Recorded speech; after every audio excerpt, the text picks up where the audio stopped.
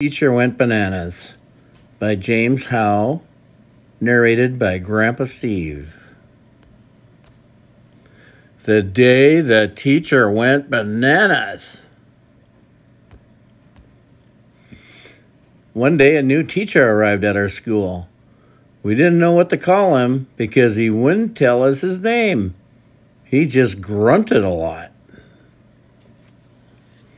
When it was time for arithmetic, he showed us how to count on our toes. We learned a new way to write. We went outside for science class and swung in the trees. Then we went back inside for lunch, and the teacher ate 16 bananas.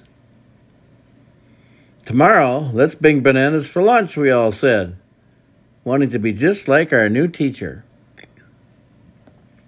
Then we had art class, and our teacher taught us how to work with clay and paper and paint.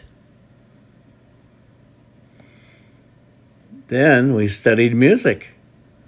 Suddenly, Mr. Hornsby, the school principal, came to the room with another man.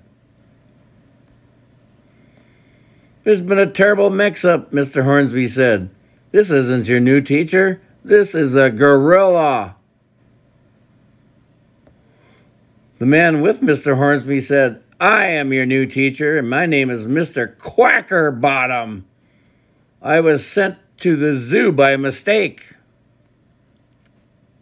Sadly, we all waved goodbye to the gorilla. "Now," Mr. Crackerbottom said, "what have you learned today?" So we showed him.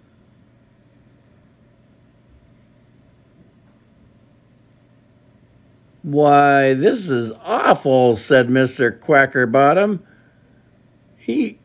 You all belong in a zoo." And the next day, that's exactly where we went. We went to the zoo to have lunch with our favorite teacher.